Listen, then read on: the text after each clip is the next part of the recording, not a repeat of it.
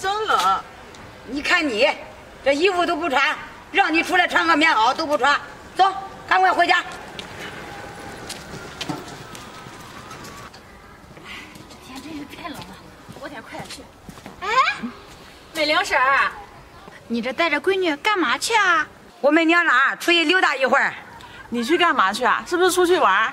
哎，玩什么呀？这不是石头家又添了一个儿子，我呀去给他随礼去呢。石头家要添个孩子啊，我还没时间去呢。妈，那你也抽时间赶紧去啊。知道了。哎，这石头啊也是好福气，这第一个是儿子，第二个又是儿子，哎，咱也没那个好福气，你说是不是？这石头啊确实好福气，你呀也没那个办法。美玲婶儿，你看看这小梅啊，年纪也不小了，也是时候该找个婆家了。这年龄啊越大越不好找，这再往后拖拖，再嫁不出去了。是，那就麻烦你，啥时候有好的，给俺家小梅也瞅着点儿。妈，瞅什么呀？我现在还不着急结婚呢。你看你这孩子，小梅。不是我说你，你这都30了，你这也该结婚了。你再看看人家石头，跟你可是同龄的人呀，这人家都有2个孩子了呢，你呀也得抓紧了。他们愿意结婚就结婚，愿意生孩子就生孩子，关我什么事儿？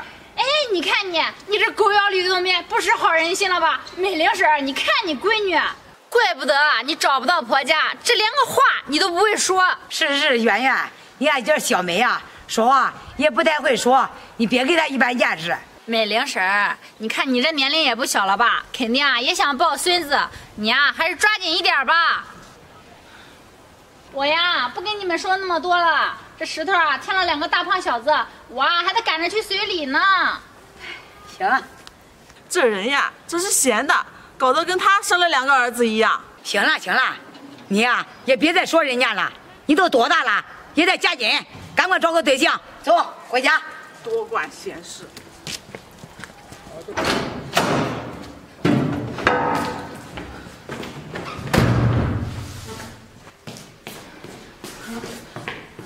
妈，你这是怎么啦？走着走着就生气啦？还我怎么了？我越想越气。你瞧瞧，我现在还能出门吗？你都多大了，还不结婚？妈，我也没多大呀，我不就才30吗？你也好意思说？我怎么不好意思说了？这30不结婚又不犯法，我自己过自己的日子，别人爱怎么说怎么说。你说的倒轻巧，还别人爱怎么着怎么着。你瞧瞧你都多大了？像你这么大的，人家都结婚了，孩子都会打酱油了。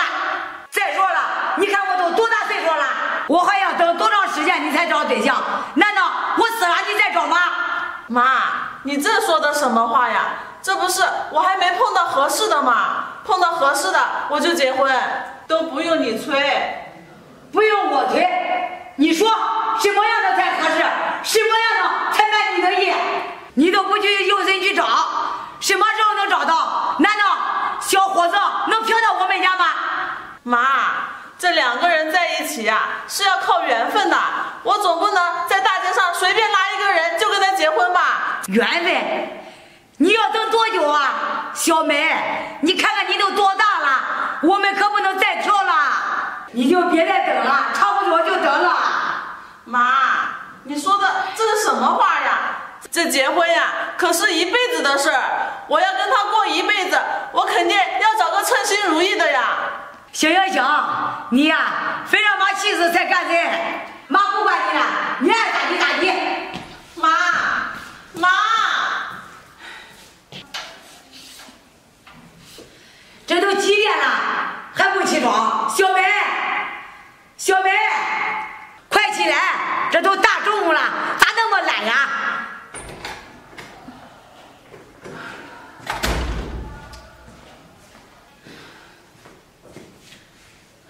妈，你瞧瞧，这都几点了？你咋那么懒呀？也不说老早起来帮妈干点活，就知道睡懒觉。妈，这天气这么冷，起那么早干嘛呀？这冬天不冷，夏手冷啊！我让你收拾房间，你收拾了吗？一个房间里跟狗窝似的。妈，我昨天太累了，没来得及收拾。我等会儿回来收拾。妈，我正要跟你说呢，有个同学呀请我吃饭，你呀就不用做我的饭了，我不在家吃。哦，那你出去吃饭呀？那行，待会儿我帮你收拾收拾。妈，不用，等会儿呀，我吃完饭我自己回来收拾，不用麻烦你。你那么紧张干啥呀？那以前不都是我给你收拾的吗？我没有紧张，我不是觉得我现在大了吗？不能老麻烦你啊。不就是收拾一个房间吗？麻烦什么呀？妈，你千万别给我收拾，我都说了，我回来呀自己收拾。行，知道了。行，那妈，我走了。路上慢点。这是怎么了？这平时给他收拾房间，也没见他这个样子。这次他那么紧张呀？这肯定啊，有什么问题。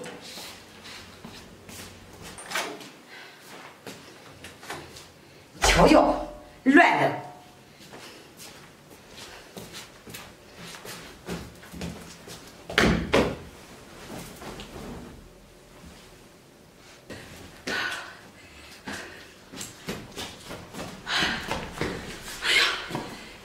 吓死我了！我说给小梅打扫卫生，她咋不让打扫？到底怎么回事呀？床上那么多血，哎呀，不行！她回来我一定得问问她。妈，我回来啦。